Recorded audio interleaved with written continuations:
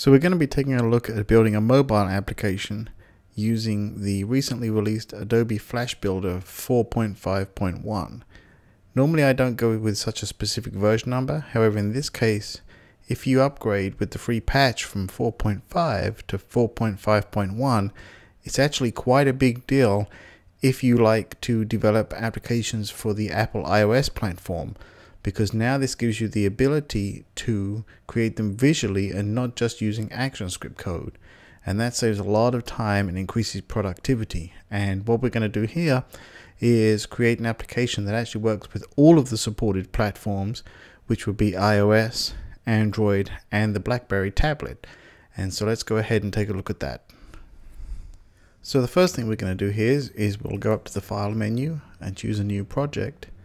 And we're going to use a Flex Mobile project. And in this dialog box that pops up, we basically answer a series of questions to set up our application. And it's going to do a lot of the heavy lifting for us. So I'm just going to call this my mobile app. I'll just leave it at the default location. And I'm going to run with the current SDK 4.5.1.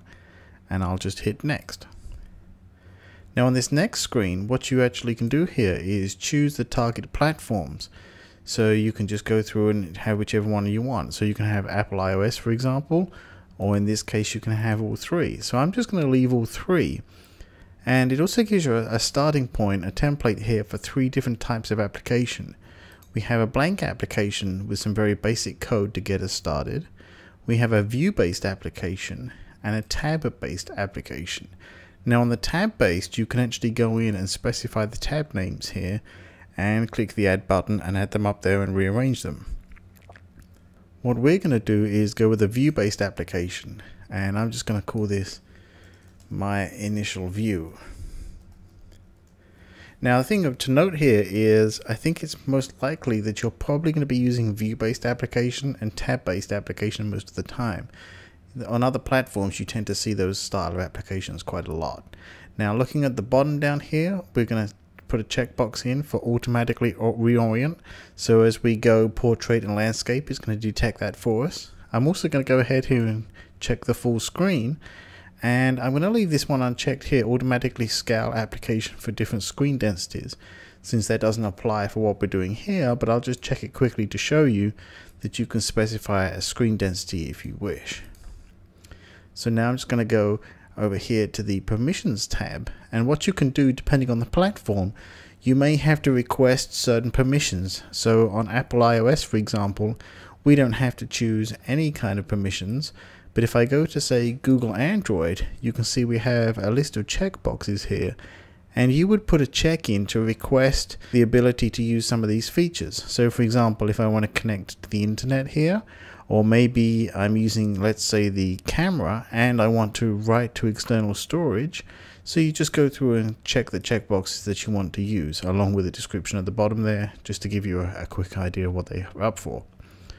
On platform settings, again, depending on which ones you're choosing here, you're going to have some options. So on Apple iOS, for example, you can see we have all three listed again, but on Apple iOS, we can choose the target devices from either all, or we can specify just an iPhone or iPod Touch or the iPad. I'm just going to leave this on all for now, and I'll just show you on Google Android as well. It'll say there are no specific settings for this platform. So I'm just going to go ahead and click next again. As per usual, on any Flex-based application, we have the ability to specify a back-end server here. I'm not going to go with any at the moment. I'm going to leave that as it is. Go next, and then on build paths, I'm just going to leave again all of this the same. There's nothing special I need to set up here, so I'm just going to go finish.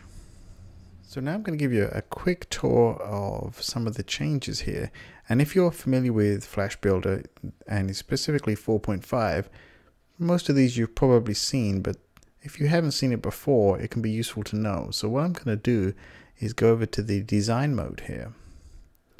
And you can see that I have this device drop down list, and on here now I can select to simulate on the screen a particular device. So I'm going to choose the iPhone 3GS here, and part of the reason for that is I have a small screen size here, and this fits it nicely in the screen.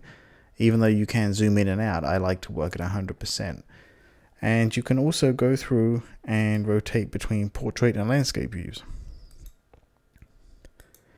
And you can also choose from the states here, but at the moment we only have the one, and I've renamed this one to portrait, as you can see. Now what I can do is, if I create another one and call it landscape, now what you can see here is, as I change between the two, at runtime the application is going to detect this, and so I can actually manually lay out two different views here depending on the rotation of the device. So I think that's quite a nice little feature, and I use it on everything that I do. You have various other ways with the constraints that you can use to reorient the screen and the layouts, but I like to take complete control. Since we have these defined sizes for devices, I like to lay them out exactly how I want to see them. For example, you may have a text field on the left here and a button on the right, and in portrait mode, you may have the text field at the top with the button underneath. So that enables you to do that.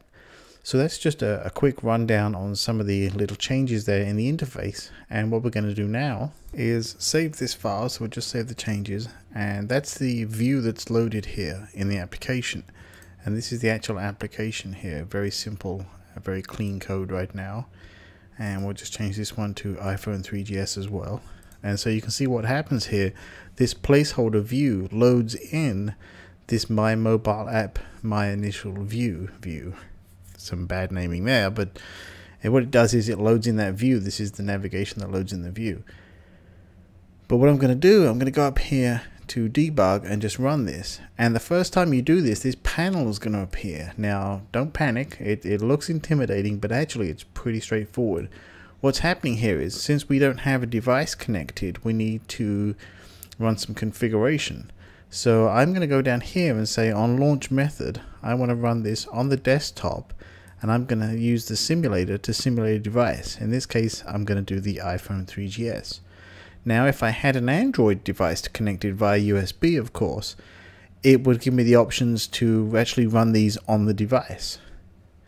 And for Apple iOS applications, what it would do is give me the option to create the .ipa file that, if you were then a paid member of the Apple Developer Program for the iOS platform, you could put into your iTunes and then sync to your device and run it from there. However, on this particular version, I'm going to go on the desktop and use the simulator for the iPhone 3GS and go debug. So now that configuration is stored, and we won't see that next time we run it. We just have to do that the first time, or we may want to have multiple configurations. But either way, here's our application here. Very basic, as you can see. There's nothing in there. We haven't put anything in there yet, but I just wanted you to see that initial step that pops up the first time you run the application. So we're just going to go ahead and quit that here. And so that's our basic application setup, and what we'll do next time is start to add some content here and start to work with the frameworks.